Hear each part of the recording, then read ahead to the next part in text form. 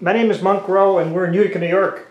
I'm pleased to have musician David Finck with me, and congratulations on playing the best instrument.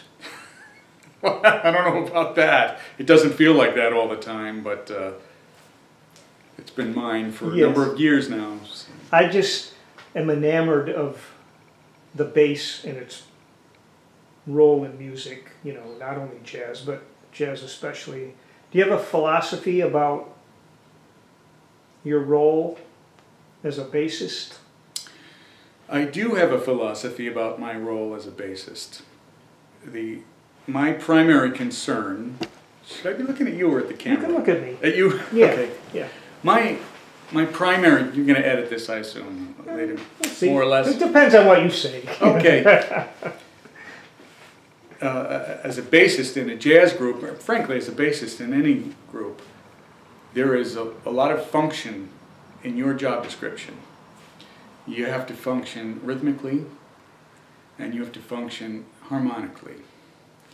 And I've discovered after all of these years, and after having listened to hundreds of other bassists, that there are limited numbers of ways of effectively guiding a band through the harmony of a song. And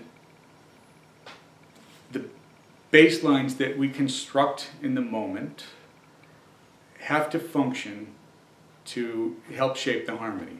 In other words, if we've all agreed that we're going to play Happy Birthday in the key of F, and the pianist or guitarist or another harmonic instrument, although it's not required, you know, once we agree on the chord changes, that I have to function in a way in which I create the bottom of that harmony, which is the base, the foundation for it. And that in working my way to the next chord in a song, I have to effectively guide everybody so they know where we're going. The pianist has to do it too, but I can do it without the pianist. And he could do it without me, he or she. So my philosophy is basically one of rhythm, and I guess you would call it basic voice leading, which comes from Bach, essentially. Wow. Those Little Bach chorales that we had to learn in music school, those bass lines are unbelievable. And when I listen to my favorite bass players, whether they know it or not, that's what they're doing. So, you know, I'm particularly fond of Ron Carter's bass lines. When Ron Carter walks a bass line, I can often hear the implied harmony between the major resting places in a song. Mm-hmm. I go, oh yeah, there's like that would be a diminished chord, and that would be a dominant chord, and that gets me to the next place. It's all in there. Paul Chambers also. It's a big responsibility. It is. Because you can mess up two things at once, right? Yes. Well, we all can. I'm good at messing up all kinds of things. But yes, you know, really good bass players in many ways drive a band more than a drummer in many ways. I concur, because you think of some of the famous trios with guitar, piano, and bass, hardly any with piano, drums, and reed instrument or something like that. I mean, the bass is more to be missed, I think, when it's not there. I would agree, and that keeps us employed. Yeah, and especially if you play the stand-up. What happens as a bassist when someone calls a tune that you don't know? After I've gotten over my initial panic, I always confess I don't know that song. Or I say I haven't played that song in a long time, which is often the case. And I might ask the pianist, if he knows it, to just quickly, you know, jump through the chords, or just, if it's simple enough, he'll go, all right, the first part is an F, starts on the 1 chord, the bridge starts on the 2 chord, and unless it's really challenging, I can usually find my way through it. And, you know, the more songs you know, the more you realize that has the same chords as the bridge to that. You know, and at some point, sometimes you even mess that up. Mm-hmm. You go, oh, it's this, oh, wait, we're playing this, not that. So, being honest when you don't know it, I think is a very good thing to do, because people are relying on you. It's like saying, hey man, go fly that 747. You go, hey, I've only flown a Cessna, you know? And there's always other songs that could be called, so why? Yes, yes. And I always ask guys if they, you know, if they have something unusual, bring it. I want to know what chords you're going to play, especially if you've reharmonized the standard. Yeah. You know, I want to know. I don't want to be the guy going, ooh, really? We're going, that's, yeah. To what end? I was reading a word that popped out about some of the stuff that's been written about you was ubiquitous, like you're all over the place, I guess. And I wondered if you made a conscious career choice between classical and jazz, could you have gone either way? Well, I would say that, you know, I started out as a classical bass student at the Eastman School of Music, which is a pretty well-known conservatory. I was good enough to get in. I think they only took 4 or 5 of us at a time. Now, when I look at the guys, my friends who play in the Metropolitan Opera Orchestra, the New York Philharmonic, I say to myself, there's no way. I could never play that Wagner tone poem. No way. Because, you know, I realize now that I have spent most of my career playing popular music. And it's a different skill set, and it's another art form. Even though the bass lines function much in the same way. Beethoven's bass lines are fantastic, and the voice leading is unbelievable. Mozart, it's the same thing. But you have to spend a lot of time practicing with the bow and learning those parts. They're near impossible for me. Those guys breeze through it like it's a blues. So I don't know that it was a conscious effort, but I kind of just started getting involved in jazz and popular music. And I enjoy all kinds of music. I have occasionally been called to play something with a symphony. Hey, can you play in the bass section? We're doing Beethoven's Ninth. And I always say, honesty again, there's probably 10 other guys you might want to call first, but I'd love to do it.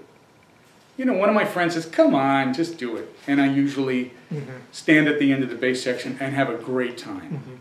And it's always educational, because those guys that really know Beethoven's Ninth and have been playing it for 40 years, I mean, there's a lot of information coming out of those instruments. Yeah. So with pop music, I found myself getting called for certain things.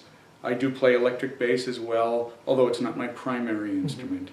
And I know my limitations on that instrument as well. So as an acoustic bassist, I've gotten a chance to record a lot of pop music. Yeah. People like Rod Stewart, and George Michael, and Linda Ronstadt, and others like that. Yeah, I was looking at your discography on your website, and I think it was between 1997 and 2008. I actually counted on the screen. It was hard. There was like 125 records there. Yeah. And I'm sure you've done a few since 2008. I have. You know, so why do you get those calls in your mind? Well, it depended on the music and the producer. You know, first of all, I show up on time. There's a lot of money at stake when somebody's making a record. Like those Rod Stewart Sing Standards records. They spent a fortune. You can't come walking in even 5 minutes late to a session. So I had a good reputation in that department. I was fortunate enough to do a lot of work for a producer named Phil Ramone. And Phil, he called me for a lot of things, and I think part of it is because I take direction. I keep my mouth shut unless I'm asked. to make a contribution, because there's a lot of egos flying around the room on a recording session. I try to play in tune. There's no such thing as perfect intonation, and I'm certainly not in the running for that, but I'm trying to be very careful about, and that's part of my function also, how, being in tune with the piano, because I know there are going to be layers of sounds over me. I think I'm good at playing with a click and still having it swing. Oh, that's important, yeah. Yeah.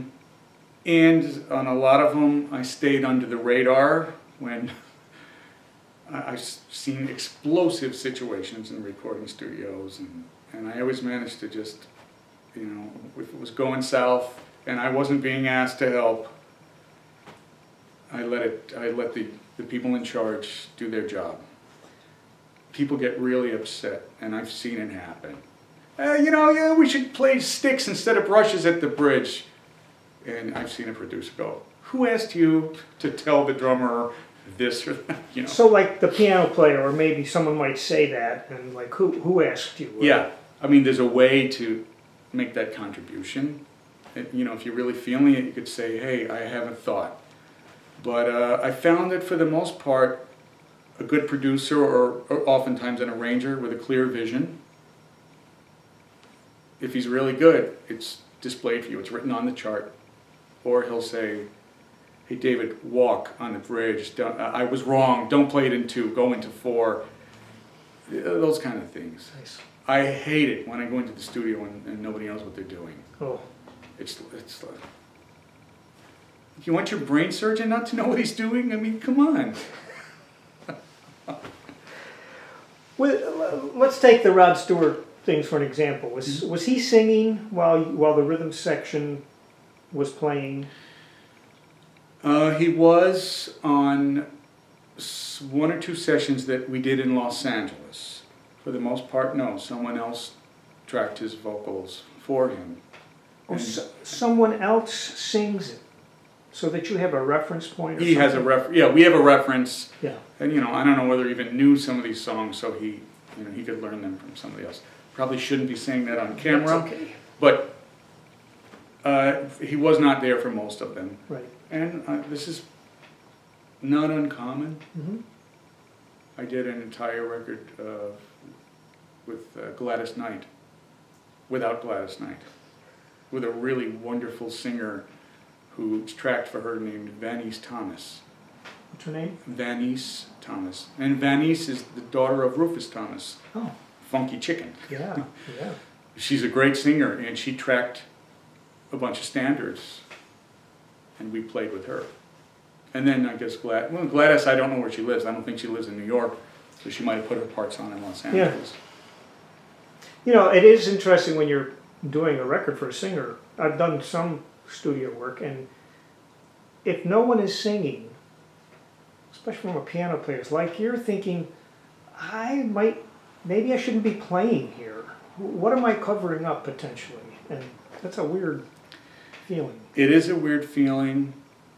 It affects, along with what you experienced, it affects the overall flow of the song. I happen to know a lot of songs. I love songs and songwriters, and so oftentimes I'd know the tune and kind of have an idea what the lyric might be at a certain point. But it's actually, it's not an ideal way to make a record with anybody if you're really making music in the human way. Music is made very differently now, for the most part. They extract a rhythm track from Marvin Gaye, as we know from hearing about the Pharrell, Robin Thicke stuff, and they extract this idea from that one, and oftentimes they're fragments of files, sound files, that are actually lifted. I can't tell you how many times I've heard a James Brown drum part, or even James Brown making a sound inserted into somebody's song. And the result is some of it feels great, some of it's fun and everything, but it's not the same as playing music live with somebody else. And sadly, we have a generation, or maybe two now, of listeners who have no idea. My children, who have heard a lot of music and come to my jobs and concerts and travel, you know, when they turn on the radio and they sing along with these songs, I say to myself, that's not a song. Or that guy's not singing, he's really yelling at me. You know, and I say, hey man, if you're gonna sing, sing. Don't talk, sing. And certainly don't yell. I don't need to be yelled at. Oh, you sound just like me. I mean, I know it's old school, you know, but the truth of the matter is that these people have made the mistake of not learning from what came before. And with the advent of the technology that we have, those people don't know anything about songs. They don't know what makes a Stevie Wonder song a great song, let alone an Irving Berlin song or Cole Porter or Stephen Foster for that matter. They've learned to stick stuff together over a drum beat. And I'll be the first to say, I love the way some of those things feel. Because, you know, they're funky. But for me, I could put on an Earth, Wind & Fire record that was recorded in the 70s and go, that's just as funky as this rap artist. And it's got a good melody and a great arrangement, and it's human. And they're not yelling. Philip Bailey is singing. And that means something. Hopefully it'll come back. I don't know. Yeah, and it's funny from a bass player standpoint too, that part of the music has become so predominant. You know, when the car goes by you and you hear the and I sometimes wonder, well, what does a bass player think of that? Are they happy about that? That bass line functions in that piece most of the time. I mean, usually, you know, there's a drum loop and there's a bass line that works. And, you know, I don't really like it because most of them aren't really inventive or creative in any way. And most of the time it's not even a bass player. Right. The bass player, Marcus Miller, is a fantastic electric bass player. And actually he can play acoustic bass also, which is a little frightening for me because he's something else. He has played classic bass lines on songs where I go, that is inventive. How did he think of that? Like, he's a wonderful musician. Also, Anthony Jackson is a favorite of mine. But the stuff that's made with loops and on a computer and glued together, I just don't consider it songwriting at its best. Yeah. And I don't consider it music making at its best. I'm not saying it's invalid. It's not to my taste. Right. Well, it reminds me of when my father would come into the room when I was playing the Beatles, and he'd go, "What's wrong with your record player?" You know? So, some things never change. Well, that's interesting. I mean, I think that, my parents, interestingly enough, they liked the Beatles. My parents recognized good songs, so it didn't bother them. They thought the Beatles were cute, you know, because we were going nuts, like, you know. I think that your argument has to be well defended. And if you can specifically say, here's what I don't like about this, and here's what I do like about that. I mean, of the rap artists, I like Snoop Dogg. I think he's got a groove, he swings, he's humorous. I don't like, I'm not going to mention the guys that I don't like, but, you know, I don't really, I feel like they're yelling and the ideas are violent or misogynist or, you know, it just doesn't appeal to me. I understand it's a reflection of society, ... Now, don't expect it to sound like Jerome Kern. But I don't think it's great songwriting. or music making. Well, you have a solo record out now, correct? Yes. Did you, were you able to record that as an ensemble? I did record most of it as an ensemble. There were a couple of guys that weren't. Bob Shepard lives in Los Angeles, and I said I just need 2 short solos. So I did that high tech with email. Did you actually do it? He didn't come. He didn't come. I sent him the file. And he played to the rhythm section. Right. But he knows how to play to a rhythm section. Okay. As does Jeremy Pelt was the trumpet player, and Jeremy. I was actually there for Jeremy's part. He couldn't make my session, so I see. He came in later. And you know, that might be cheating a little bit, according to my philosophy about music. But I also liked the way he reacted to what was on the track, and he did it in a pass or 2. So I didn't feel like he dissected everything and worked everything Right, out. or that he laid down 7 solos and you took No, bar 1 from this and that. We didn't do that. Now, when you do your own, was that an investment on your part to do your own CD, or did you have a record label? Record label. Okay, that's good. I Yeah. mean, a lot of projects, you know, the artists pay for them themselves, and Yeah, they do. You know, again, unfortunately, between piracy and the ease with which we can exchange music files, record companies have lost a lot. Not that there's any love between me and record companies, because I've watched them over the years make a mess of a lot of things. But they've lost a lot. And that's why they're all doing these, they're called 360 deals. They want to make the record, produce it, and they want to manage you, and they want to sell your t-shirts, and they want to be your agent. So in that case, they're not signing too many jazz musicians. I see. But I can tell you, I've been involved with the union pretty heavily in the last 15 or 20 years. And I've gone to some of the negotiations with the record company, I guess the management, because they have collective bargaining agreements between record companies and the musicians union. And I saw graphs of charts of how the money's divided. Record company, distributor,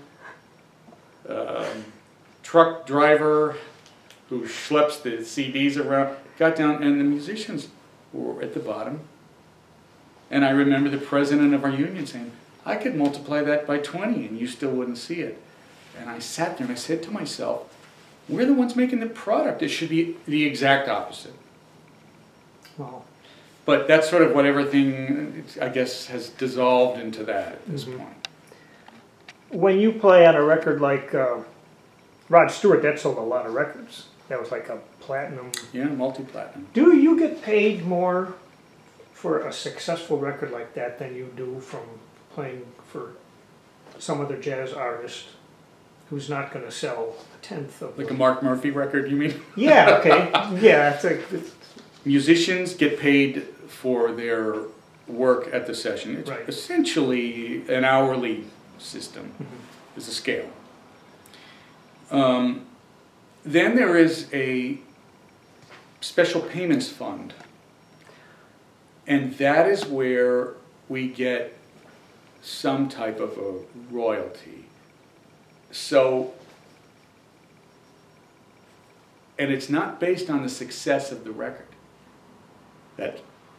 That fund is funded by a successful record.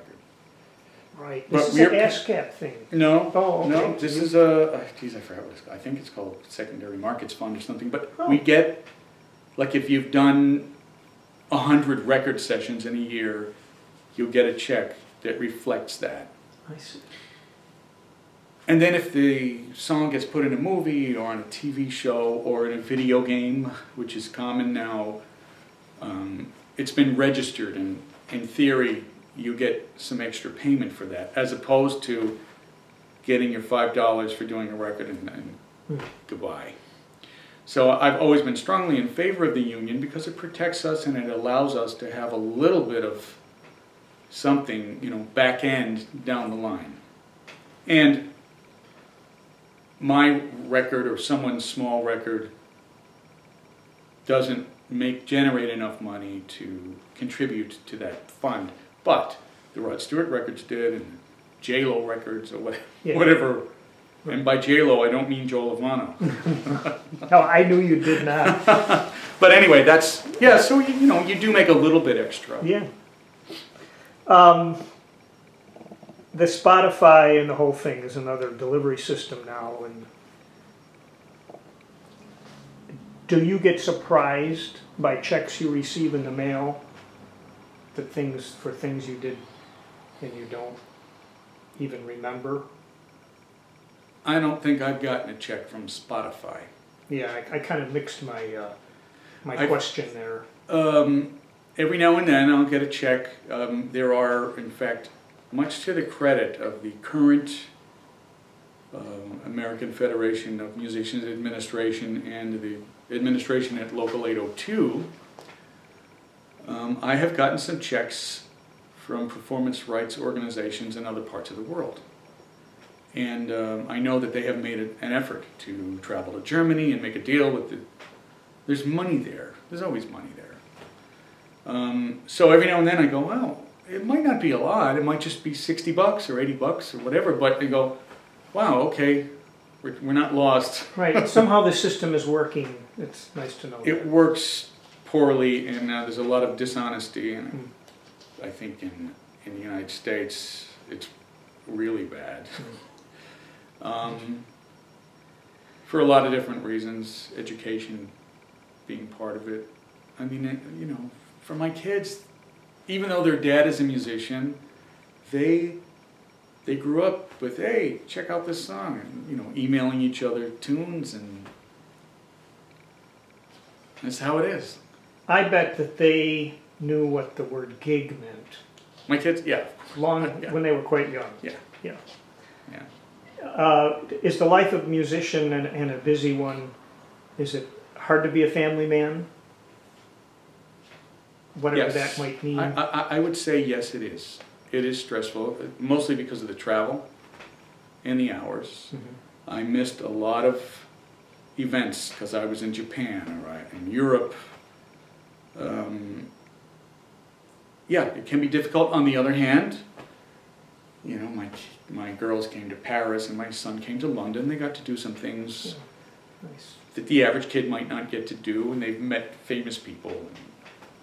Although they didn't even know who George Michael was, of course. I was going to say, they met people they didn't know were famous. Dad, who is this guy? And there's a stadium full of people screaming, you know.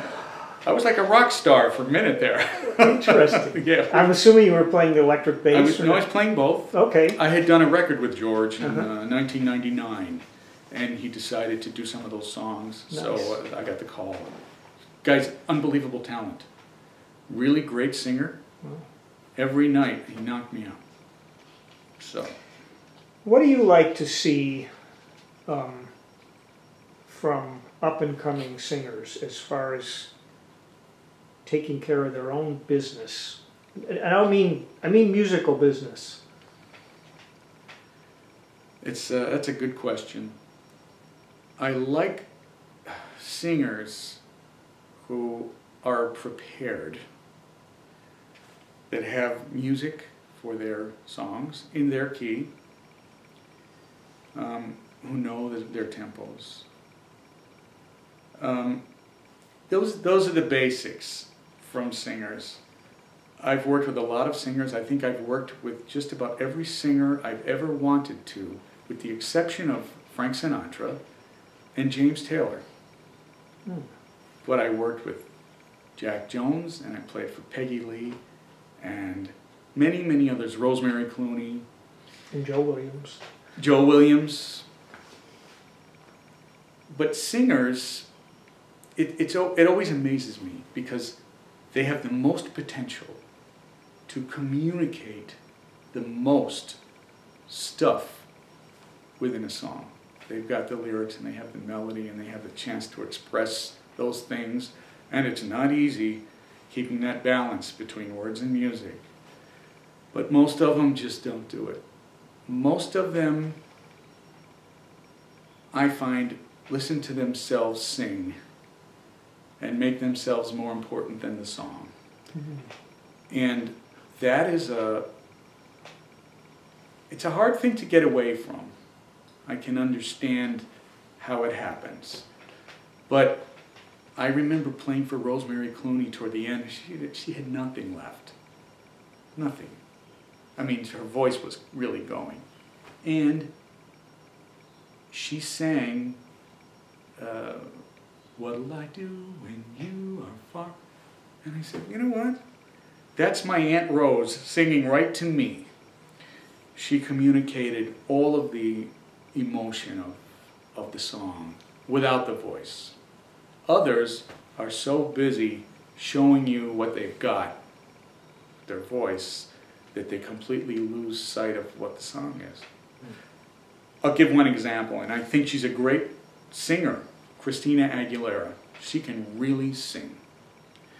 But I saw her on TV sing Have Yourself a Merry Little Christmas, and it was unrecognizable. Pyrotechnics. Yeah, have yourself a merry little Christmas. And you know, it's amazing. And then I sat there and I said, just sing the song. Can't you just sing the song? Otherwise, sing it, write your own. Because it didn't make it more emotional. It didn't deliver anything more. It was just her being about her. And, you know, I get upset by this stuff because, you know, if it's a song I really like and somebody does that, I'm like, oh, God, why are you doing that?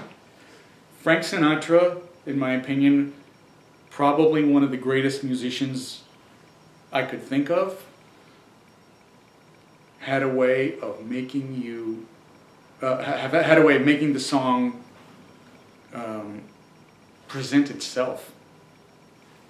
I know he's been accused of changing words, or, you know, some of his renditions aren't to my taste, but the bulk of his work is unsurpassed. And many times when he changed a word, I think he had a good reason for doing it. Some words swing harder than others. Uh-huh. If you say the, it doesn't swing. That has punctuation at the end, and if you place that in the right place, it makes a difference. Granted, Cole Porter may not have written the word that, but I think Frank knew some stuff that a lot of people didn't know. And actually, there's a very funny story. I guess Cole Porter got upset with Frank changing some of the words, and he sent Frank a letter saying, if you can't sing my songs as I wrote them, please don't sing them. Ooh. And Frank wrote back, if you don't like the royalty checks, send them back. I think it worked out okay, but I could tell you this. I saw Frank sing 2 or 3 times. Carnegie Hall. I jumped out of my seat like it was the Beatles. When he walked out on stage, I was like, whoa. It was exquisite. Nice. And then I heard him later at Radio City Music Hall, and I was way in the back in the nosebleed seats, only ones I could afford. But he sang One for My Baby. And it wasn't even that I felt like he was singing to me. I felt like I was sitting at the bar next to him. Like, that's pretty amazing. Really a super talent that man was. That's a nice tribute you just gave him. I spent some time really analyzing the effect of the Fly Me to the Moon, the thing he did with Basie and the Quincy Jones arrangement, and I said, oh my God, that's just like a perfect piece of music. And at the end where he goes, hot damn, it's like, where does that come from? That's just... I don't know. But it's funny, you know, in fact, I was, on the way here, I was listening to, I don't remember what song, Witchcraft. Uh-huh. It's a great arrangement. And I realized one of the things about Sinatra that's so fantastic is he's in no hurry. If I sing along, I always get there before he does. I'm like, you know what? He's relaxed. Joe Williams was like that too. No panic, even when they're going fast. Hey. Peggy Lee also. I remember playing with her, and we played Them, Their Eyes. And we were like, maybe we're double time underneath her. Or maybe it was What a Little Moonlight Can Do. I can't remember. Yeah, that can be. Yeah. And she just cruised along, and she was swinging. She wasn't like floating in space. She was in it with us.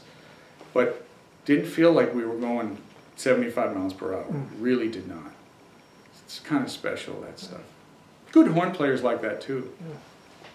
Have you ever played with a singer or an instrumentalist who played so far behind the beat that you thought, I better slow down?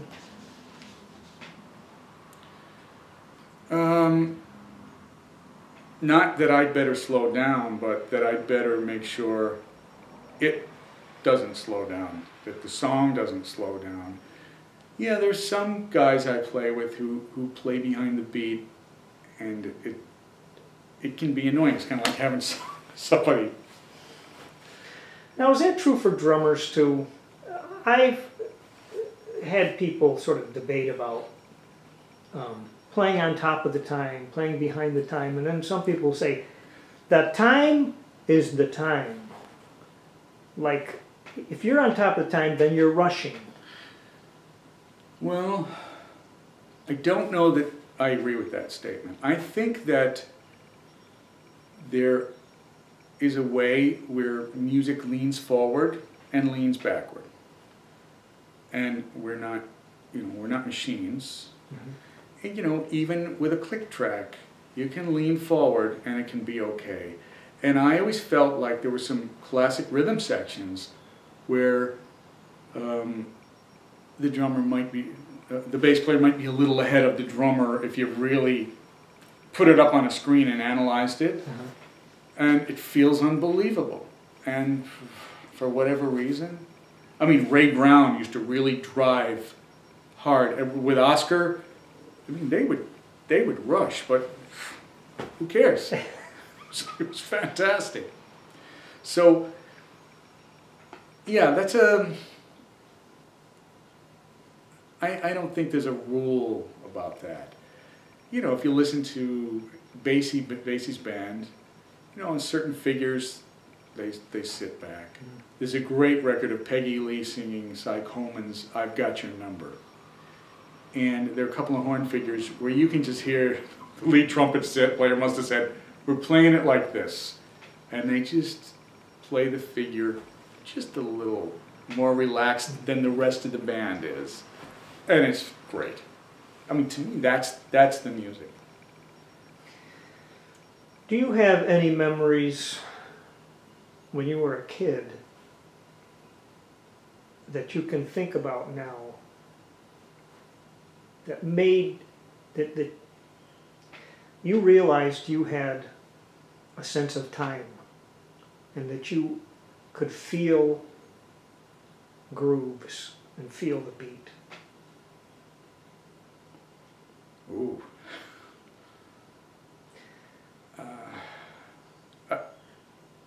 Where I could feel the beat.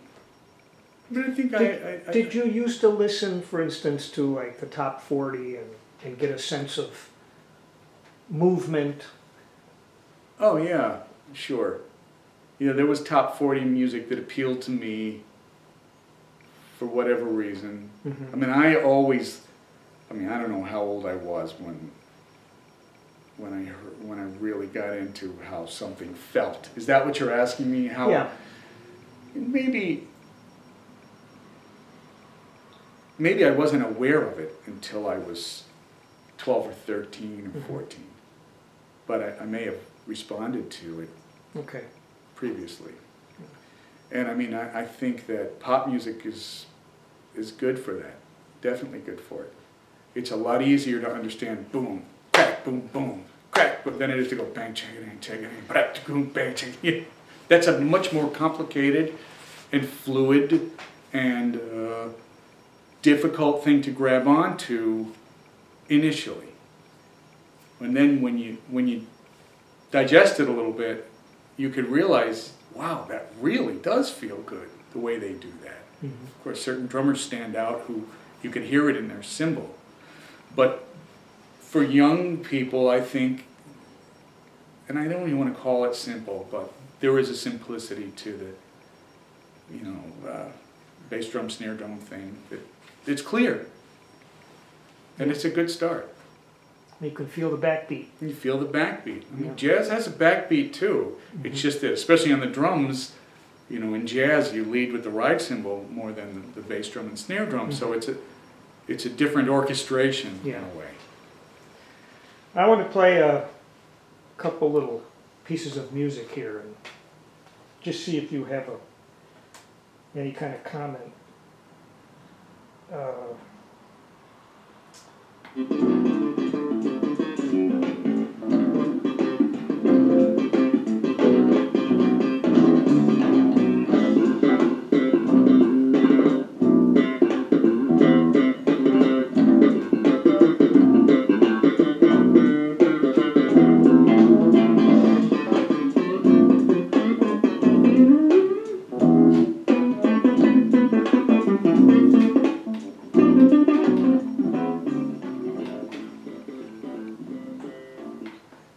We mentioned him before.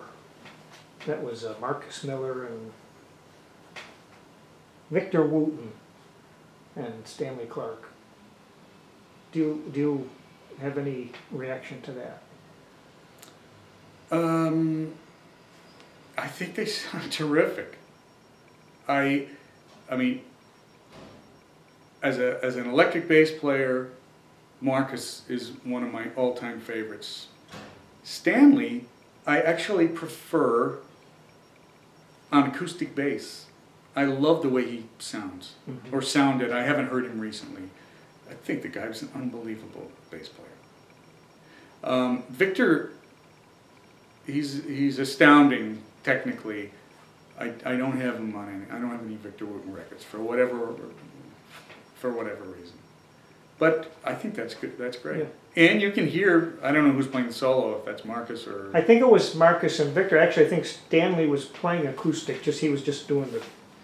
Then I mean, you down can position. hear Marcus playing behind the beat. I mean, he's totally laid back on his solo against the feel. Yeah. Feels good. Yeah. It's almost like extreme bass. You know, like extreme sports for the bass. Yes. Yeah. The thing that scares me about Marcus, I did this jazz cruise. Actually, John Fitchcock does it every year, and Marcus has been on it, and his band's unbelievable. And he plays a great slap bass solo that's very melodic. It's not just, hey, look what I can do, and he plays great melodies. And then he put the bass down, and he picked up the bass clarinet and played When I Fall in Love. Oh my. And I was like, now I really don't like you. I mean, I hate when guys can do all that stuff. Yeah. He plays guitar and Yeah. keyboard.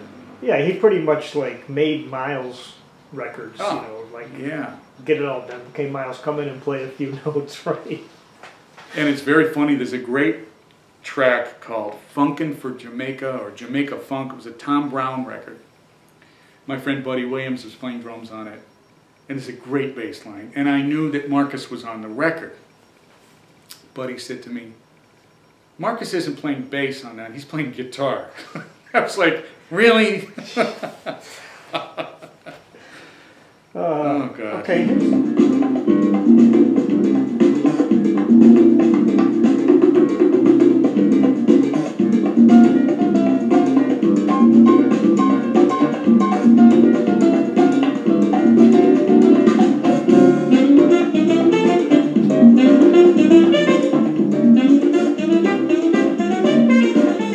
I really love this. How'd you learn how to play that music? Let me tell you something. That record is one of the records of which I am most proud. Mm. And I played in Paquito de Rivera's band for, I guess, for probably about 5 years. And I was recommended to Paquito by Claudio Roditi, who's a wonderful trumpet player, Brazilian guy. who I guess heard that I had some kind of a sense of this music. I always liked it. Like even in high school, I remember I'd turn on the salsa station and go, man, that's cool. And the bass players totally function like in a... There's another example of functioning as the base of the rhythm and harmony, and you have to maintain... There are some rules about playing Latin music to which you must adhere, which, you know, us gringos do the best we can, because I didn't grow up with it. But what happened was, both Paquito and Claudio, who were very open and helpful, we'd be playing, and I remember Paquito coming over and singing in my ear a cha-cha-cha bass line, a very traditional one. And I played, no, and then I'd get it. And so that was like on-the-spot training. And Claudio did the same thing with samba. He might sing a little rhythm or a little line that was traditional samba rhythm that I could incorporate. That helped a lot. In Paquito's band, we also had a drummer who was very strong with that stuff, and the pianist, I think that's Danilo Perez on that. I think so. And so that became, I became a student with those guys, and I don't even know if I could do that now. I was pretty good at it then. And it's a different mindset, and now when I listen to like a really great Latin jazz bass player like Andy Gonzalez, and I hear him play, and I go, no, there's an accent that he's got that I don't have. And a dear friend of mine made me a copy of a beautiful record, talk about stealing stuff and making illegal copies. But he wanted me to hear this record, and he was on it. And it was an Eddie Palmieri record. And he said, listen to the bass player. And the bass player played a little behind. He played, you know, in the bass line, theoretically you'd be playing.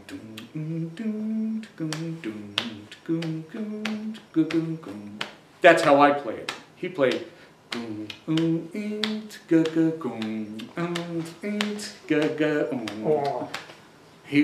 He had this the 6 going, which is part of it. He has the 6 going over the 4, and he was completely loose with it. And when you I guess insert that into the machinery of the rest of the rhythm section, it feels unbelievable. And I try to do it. I played along with the record. I kind of got it, but you know, it's like speaking another language. Yes, and I think you almost have to have grown up with that kind of music too. So it's not foreign. You don't start. You're not starting in a foreign place. It's just a groove you understand.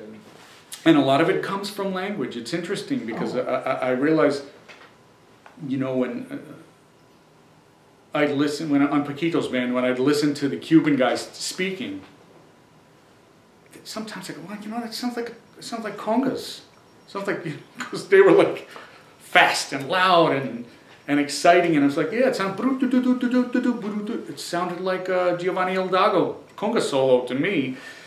And, what was that name you just said? Giovanni Hidalgo. Okay. Great. Oh. He's Puerto Rican. Great, okay. Great conga player. Maybe, you know, one of the greatest in the world. And also in Brazilian music, you know, you hear certain things in the language that are part of the music and vice versa. And some of it, I think, comes from the indigenous world, jungle sounds, tropical sounds. All of the drum stuff, of course, is African-based. Yeah. In Cuban music and Brazilian music, well, all music really. But there's a connection to language for sure. Do you ever? Sometimes I fascinate about, you know, living in another era, and I wondered if you'd ever have done that for musical reasons. Yeah, you know, every now and then I wish I had been maybe a generation and a half or 2 generations before I would have. Do you need to get that or Nah. no? I think, you know, before the music business went digital, and yeah, and there were some players that I would have loved to have had the opportunity to work with. So yeah, once in a while, I suppose everybody does. And of course, you know, business-wise, all the guys a generation or two older than me go, oh yeah, you should have been in New York in 1960 through 79, you know, because there were more jobs than there were players. They were doing 3 dates a day. They were very busy. But you know, it looks like you're busy to me, from what I've read about you. Is that a fair statement? I would say generally I am, but you know, our business is affected by the economy, and you know, usually the first thing to go. Nobody's going to eliminate the flow of oil and gas and electricity, but they can do without entertainment if they have to. So I would say now there seem to be fewer and fewer recording sessions, although I've been producing records for people, and I do my best to do it all with live musicians, and the guys really, we always have a great time. They go, oh man, this is like the old days. It's actually a big band, or man, I remember when we used to do this twice a week. And I think for that reason, because they're live players, I think the records sound really good.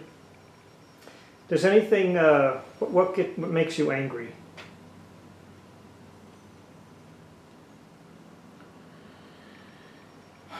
Well, you mean in music, or? I guess, but in general, what really pushes your buttons?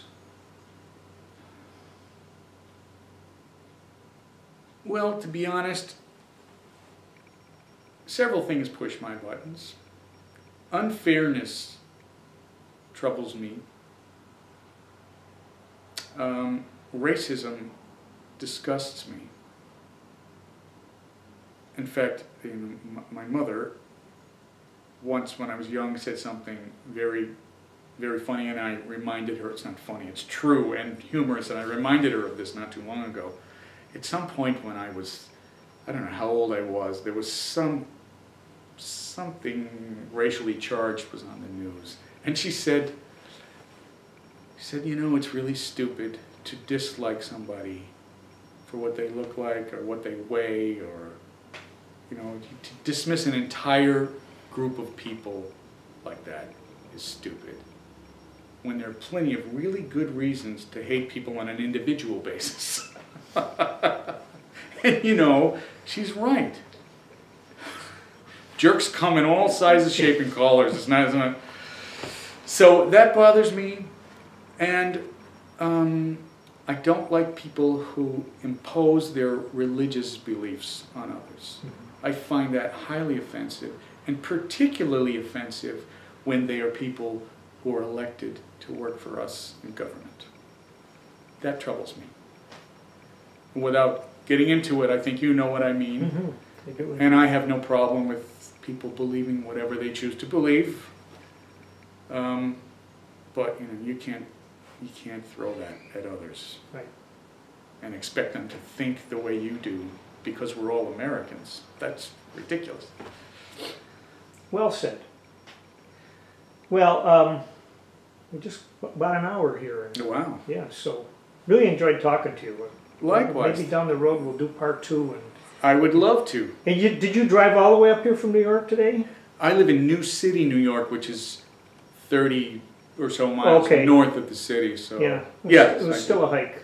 Yeah, it was about 3.5. But you got to listen to some Sinatra. I listened to Sinatra, and I got my headphones, so I talked to a few friends. Yeah, and, good. Yeah, pass the time. I'm used to traveling. Yes. So for a while, I taught at Bennington College, so I used to do it in a day. I would drive up in the morning through Albany and then over into Vermont, teach, and then usually I would drive back home afterward. So that's a long day.